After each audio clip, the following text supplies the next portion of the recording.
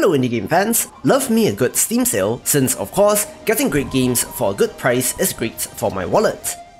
You will notice that there are a couple of fan requests here, so if you are keen for another video or two on the sale, do ask away in the comments below. But here we go with 10 more indie game recommendations for the Steam Summer Sale 2019.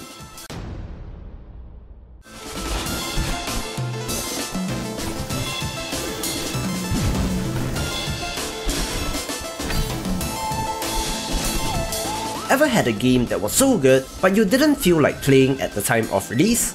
Well, Celeste was one such game for me. The critically acclaimed platformer about the metaphorical and literal climbing of a mountain to face your inner fears and demons had such an awesome reception last year, winning awards and the hearts and minds of many people. However, I wasn't quite up to playing a difficult platformer at the time, but I think I am ready now. This is quite a beautiful game, with the pastel colours in certain areas standing out, but don't be fooled, it is very challenging from what I have heard. However, there are many accessibility options that gives you the choice to make the game easier without guilting the player, so that's nice and in line with the theme.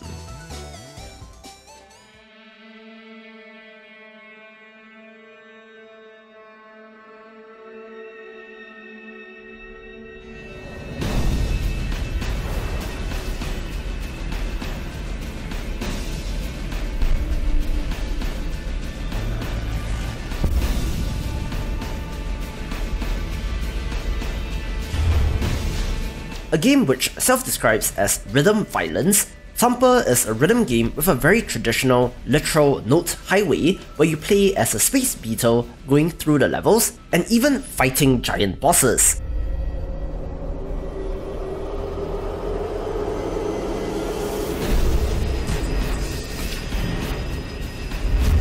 The music isn't exactly traditional, having more of an industrial or percussion feel, but that is exactly what makes it unique, and really fits in with the aesthetics.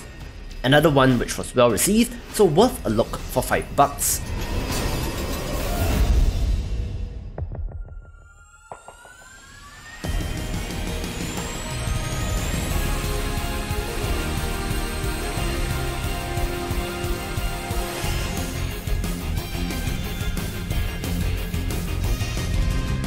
Cosmic Star Heroine is my go-to recommendation for indie JRPGs since number 1, I love the developer and their work, and number 2, it is an excellent modern JRPG which looks very 16-bit but has modern tweaks and systems.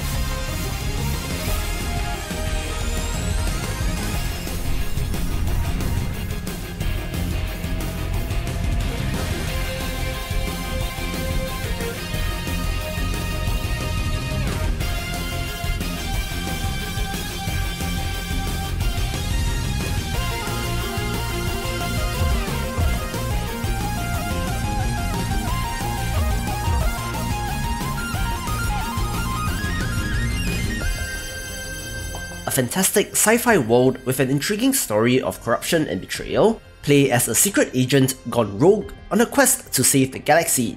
There are multiple playable characters, all of which feel unique and interesting, as well as your variety of biomes and locales. One of my top 10 games of 2017.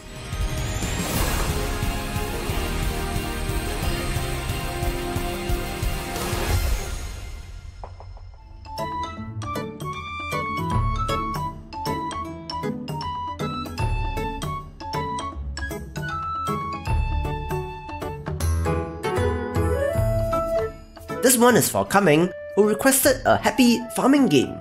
While I have covered many such games before, you guys will be familiar with the commonly cited ones such as Stardew Valley and My Time at Portia, which does have no value in repeating them. Fantasy Farming Orange Season is another such farming game, but do note that it is still in early access. All your basic farming mechanics are in place, such as growing crops, raising animals, increasing friendship levels with the villagers and so on. There is an increased focus on handcrafted wilderness areas such as deserts, lakes, caves, and so on, the ability to tame and domesticate wild animals, and even for NPC characters to follow you around. Looks pretty good with a steady stream of updates.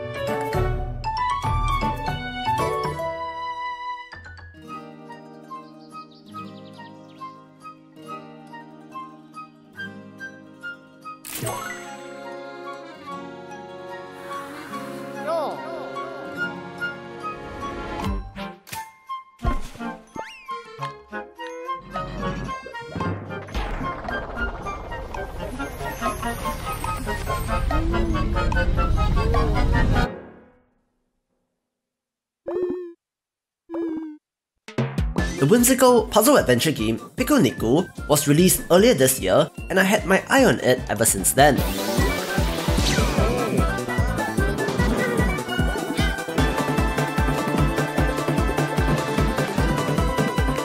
It is a bright, cartoony world with a cast of memorable characters and writing and humour which is top-notch.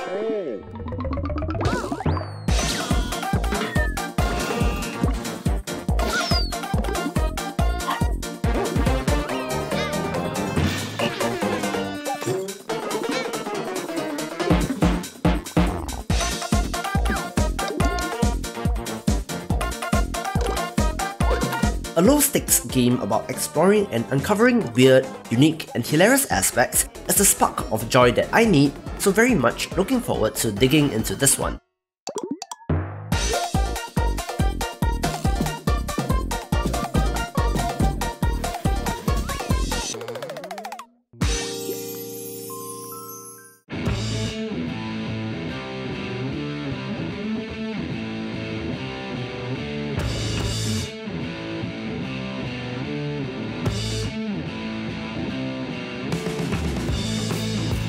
Hazel Hart asked for a multiplayer game to play with friends, so I think No Heroes here is a good pick.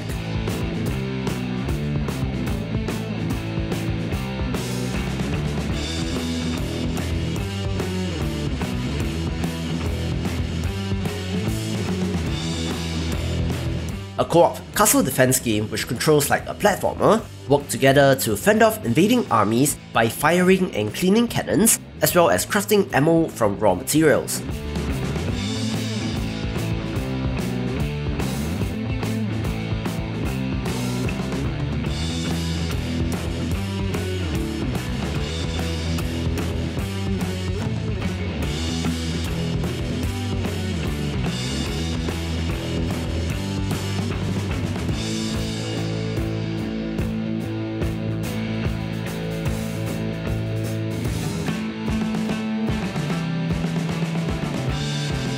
Pixel art is great here and really looks like fun with friends.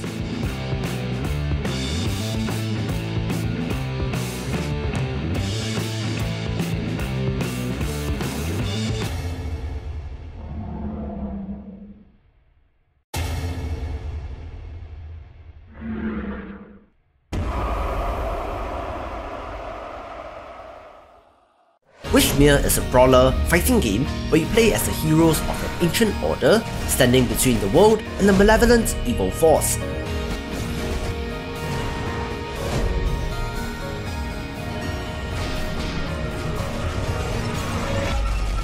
While technically a fighting game, the commands are easy to execute with no complex button presses, and with 7 playable characters and up to 4-player co-op, this might bring back a little of that Castle Crashers feel.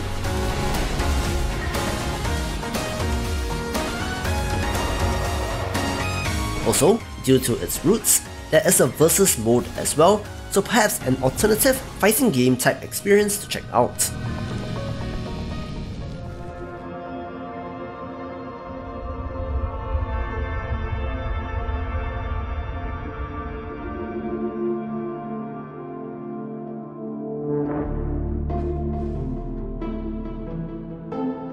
Gorogoa is a stunning hand-drawn game about manipulating panels in order to solve the puzzle. I am frequently floored by how impressive art can be in games, and this is another standout example since everything is so gorgeous and hand-drawn.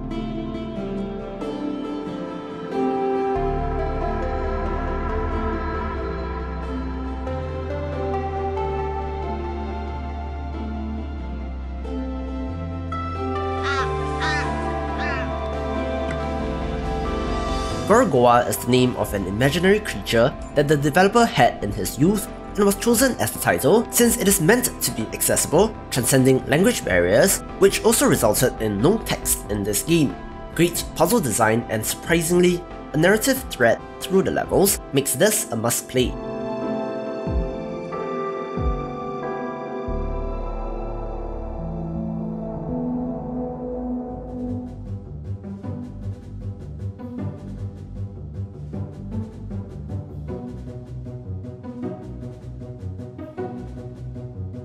Dragon Cliff is a semi-idle RPG about running a guild of adventurers as you take them on expeditions, defeating monsters, leveling up, crafting equipment, upgrading buildings, and so on.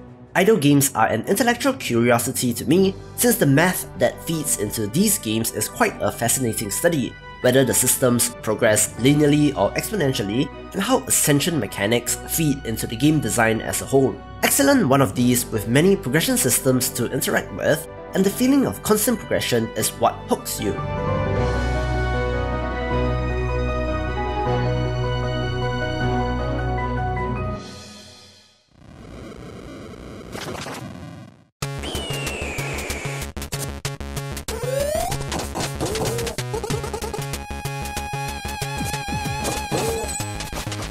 2018's The Messenger was another highlight of the year that I didn't get around to, but I have decided to take the plunge.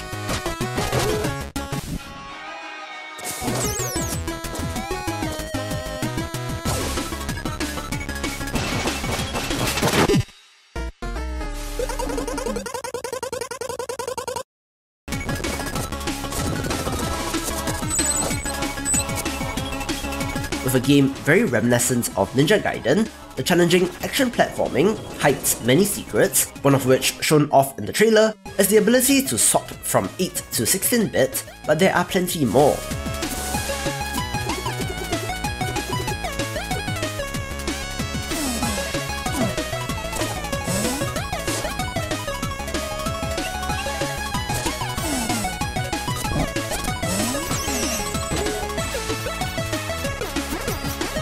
I have heard slightly spoilery things about the story and writing, which seems crazy and very fun, so gonna jump into this as well. For more of the best indie games, do check out the previous video or click on the recommended playlist, and I will see you after the jump.